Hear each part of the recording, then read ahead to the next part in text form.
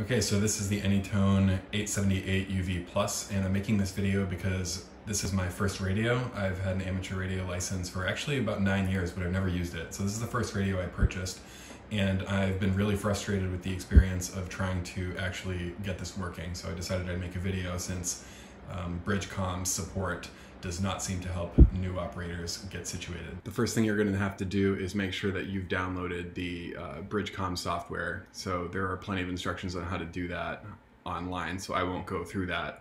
Today I'm actually recording this on a Mac and I'm using VirtualBox to run Windows, and that's worked okay. So Bridgecom does have some support that tells you how to do this installation, so I'm not going to touch that. I'm just going to be showing you how to get your radio situated so that you can actually get on the air.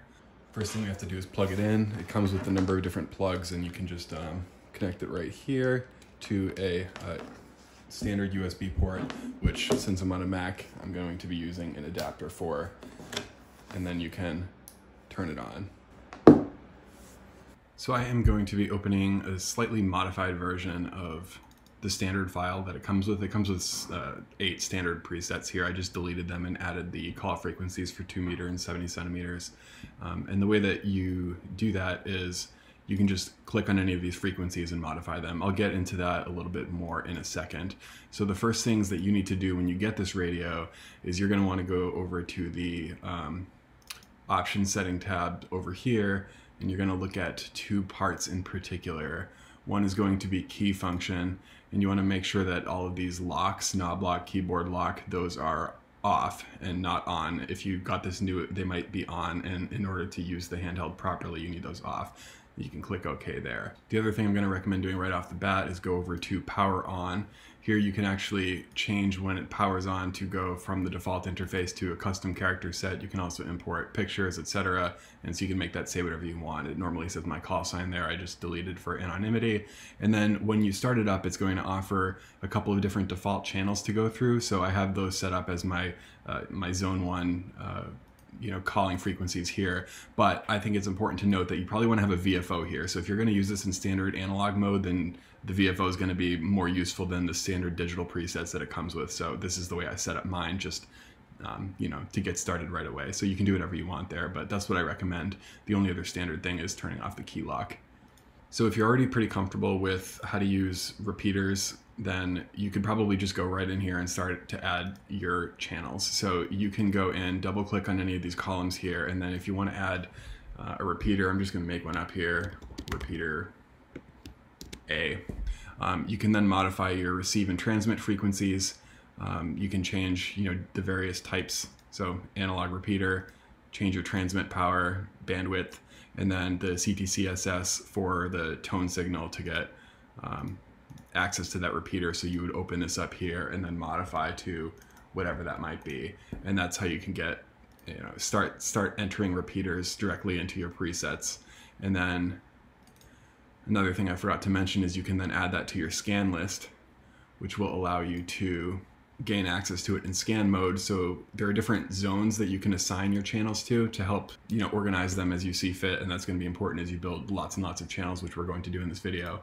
And then in the scan list, we can go in here and add any channels to our scan list, reorganize them as we see fit, up, down, etc., and set up our scan list that way. So what I'm going to do is go ahead and delete this, and my goal today is to import some directories of channels from some known lists. So first of all, I want to show you how garbage the Bridgecom educational system is. This is Bridgecom University, which they brag about as some $100 value, which is just all of their YouTube videos pasted into this nonsensical order that doesn't answer any questions on how to get actually set up. So completely skip this. So what I'm doing is I'm going to be importing channel information from 2 places. One is the Bridgecom website, where they actually do have some state-specific code plugs. So I live in Connecticut, and fortunately there's been one person who's uploaded a set of code plugs, so I'm going to be using that to help generate my channel list. And then the other source of channels is the Connecticut Aries. They're actually the ones that recommended this radio to me as a first radio to get access to the digital modes in DMR. And so they have a code plug for all of the emergency relevant digital repeaters in Connecticut. Once you download those, you'll have these new, what are they called, RDT or something files. And so those are displayed right here. And so I am going to get back into their CPS, try to compile all of these different sources into a single document. I haven't found a way to directly import different RDT files into a single one, so what we're going to be doing is exporting these as CSV files, organizing them that way, and then re-importing. So first things first is I'm going to export my channel, zone, and scan lists from my original programming file, and I'm going to do that in a folder that I'm calling radio files, and I'm going to call this radio channel zone, radio zone, scan list, radio scan list. So those are the three things I'm going to export. All right, since I'm using this VirtualBox Business, I also had to download OpenOffice, and that's what I'm using to open these CSV files because I don't have an Excel license on this computer. So this is what I'm going to use to populate. Now I'm going to do the same thing for these other RDT files that I downloaded, the code plugs or whatever. So this is the Bridgecom one. Thank you, KC1KUI in Vernon, Connecticut. This is very helpful. And as you can see, this has, in addition to, it starts off with digitals, but it has a number of analog channels, including some of your standard call frequencies and then a bunch of local repeaters.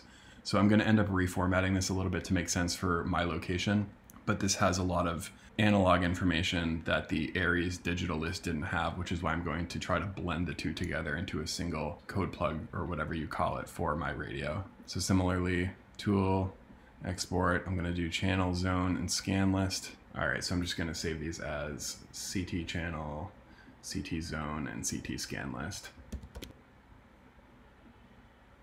All right, so when you open our first original channel list, there's going to be very little on this. Make sure it's delimited by commas here so it opens properly. So there we go. This is my original radio channel list. And what I'm going to do is tack on the channel lists from Aries and CT. Okay, so here we have 788 channels that I'm going to copy and paste into my other one. The one exception I'm going to do is change all of these numbers accordingly. And I still have my VFOs on the bottom. There we go. Oh, except these channels got messed up. I'll change those later. They're going to be pasted over anyway. So now I'm going to go over to the CT channel, do the same thing. There may or may not be duplicates in here. I'm not even sure.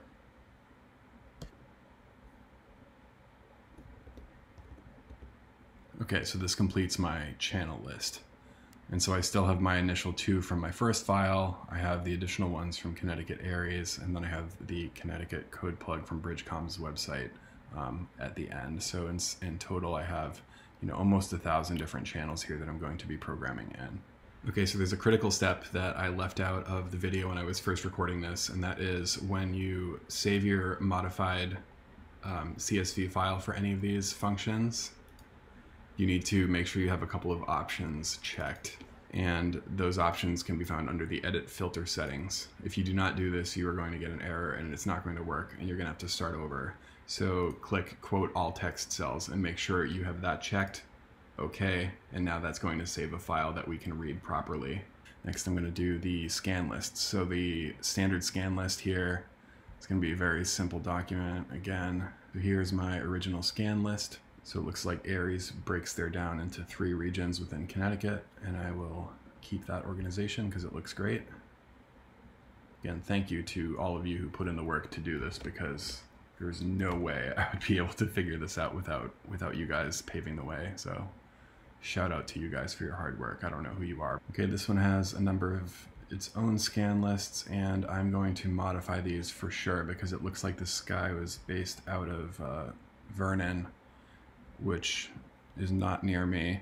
And then it looks like the rest is regional. You have the ISS, some simplex call frequencies, which will be a little bit redundant. So I'm going to leave this for now, but this is something that I will go back and modify, and chances are you guys will have to do the same for your own. All right, saving the updated scan list. Finally, zones. So Aries is nicely organized by various towns and regions. So the CT zone also shows one called home. All right. 93 zones, save. And making sure quote all text cells is saved. I'll now go back and attempt to import that new channel list I created, new channel. All right, there we go. All right, that was a little bit frustrating with the error, but it looks like that has worked for the channel import. I'm gonna go ahead and repeat that for the zone and scan lists as well. Oh, also real quick, what you'll wanna do is register your DMR on RadioID, so you can just go ahead and make an account here. You scroll down, you agree to the terms, click register. You'll have to upload a PDF of your amateur radio license. And then for me, it was within an hour. They came back and approved that account.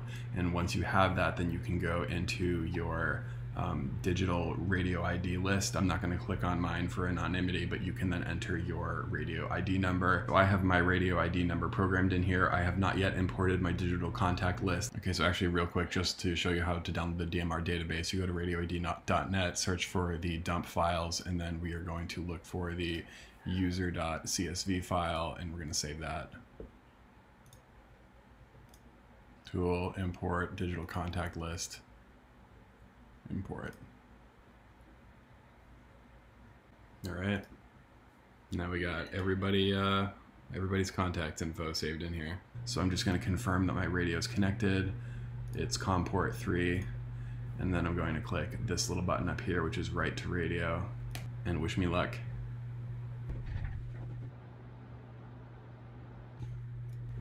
Let's give it a try. All right, so here we are, unplugged from the computer. It doesn't work if it's plugged in, so make sure you unplug it. I can now scroll through the different zones that we have here. And when you turn this, it goes through the various favorites that are on that list. Highs in the upper 70s. All right. Tuesday, mostly sunny. Highs around 80. You know, sorry, my video's crappy. All the videos out there are crappy. Let me know in the comments what your experiences are like, and good luck with your new radio, everyone. See you out there.